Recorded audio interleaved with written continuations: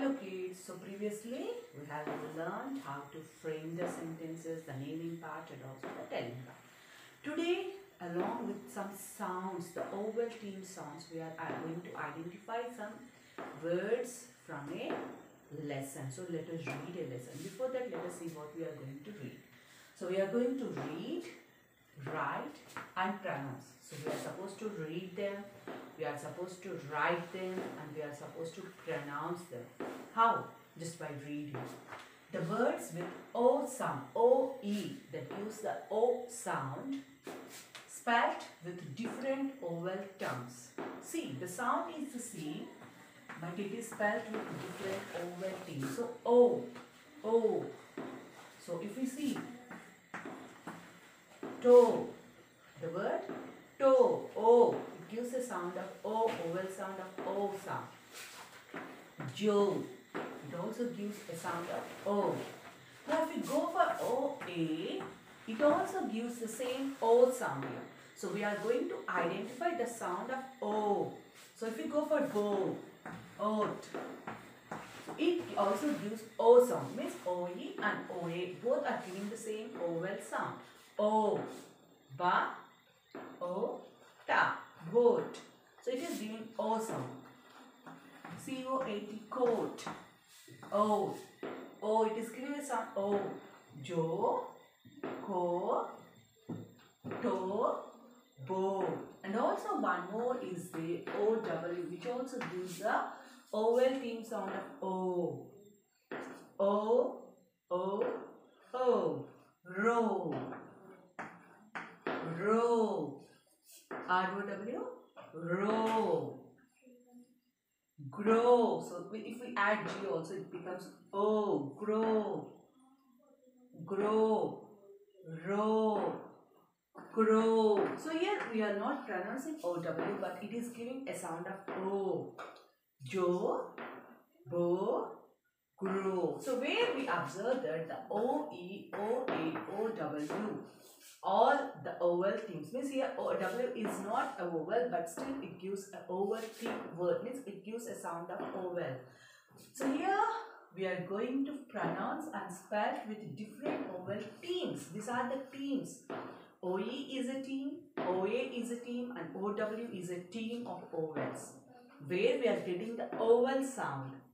So the words with O-E sound, so O-E sound gives O sound, where we are finding that this O sound we are getting with a different theme of vowels. They are O, E, O, O, A, O, O, W, O. So these three themes, vowel themes. So you can see the different vowel themes. What are these different vowel themes? The different vowel themes are O, E, O, O, A, O, and also O-W-O.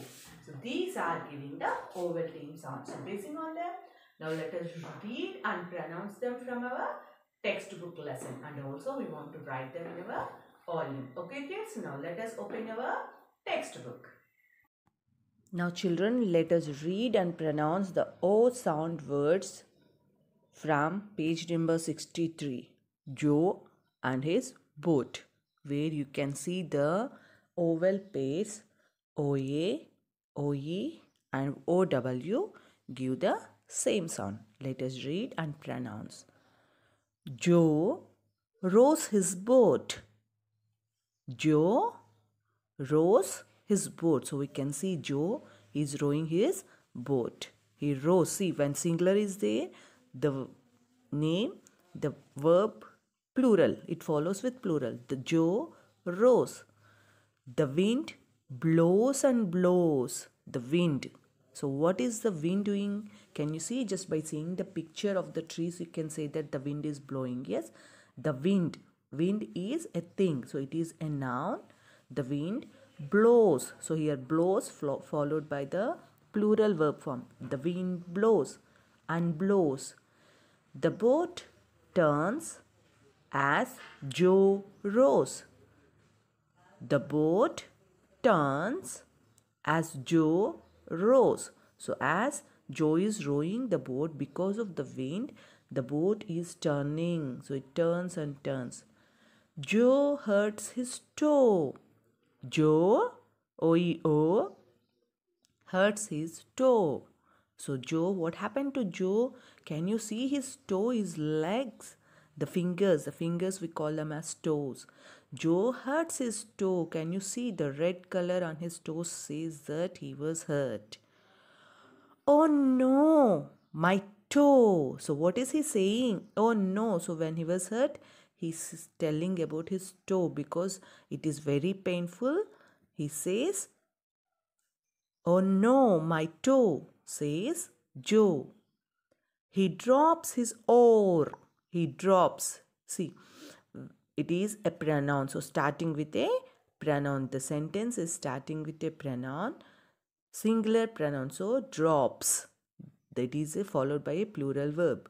He drops his oar. Can you see something is there in his hand to row the boat? That is called the oar. O-A-R. Oar. O sound you can see in that O-A sound. Oar.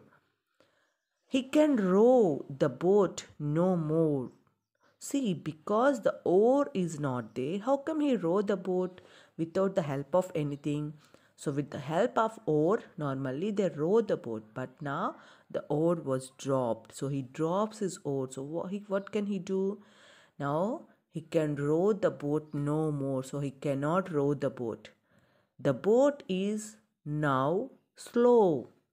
So we can see the boat, O-A-O, is now, N-O-W, now, slow, S-L-O-W, slow, O.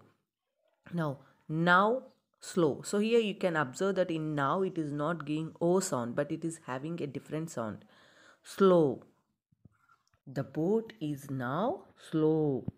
Joe is scared. So you know what is scared? Scared means frightened. He is frightened now. The boat stands still. So the boat is not moving.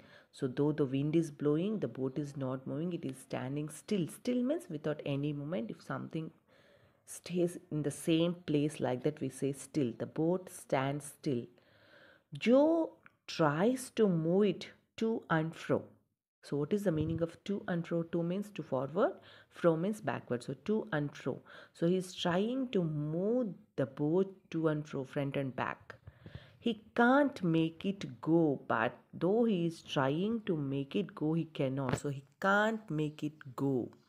Now Joe tries to move it to and fro. He can't make it go. But wait. So someone is saying, wait. Who is that? So there is a question mark. It is a question starting with WH. So it is a question mark. And but wait. So it is with an exclamatory mark. Can you see?